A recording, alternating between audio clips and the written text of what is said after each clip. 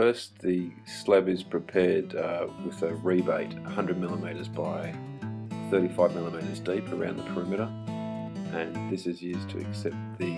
modules which have a step down on the outside so that it keys into the rebate around the slab. Once the slab has been prepared, we level the slab around the points where the packers are placed, approximately 1.5 metres in from the ends, and that is to ensure that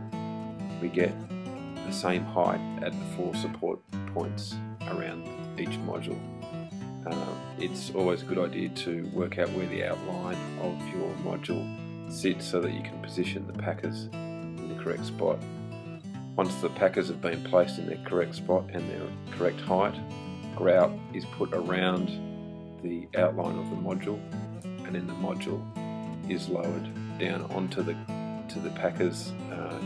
thereby squeezing the grout out of the way and ensuring we get even bearing all the way around each module. This is repeated for each module on the project, and 4 modules put in about 3 hours.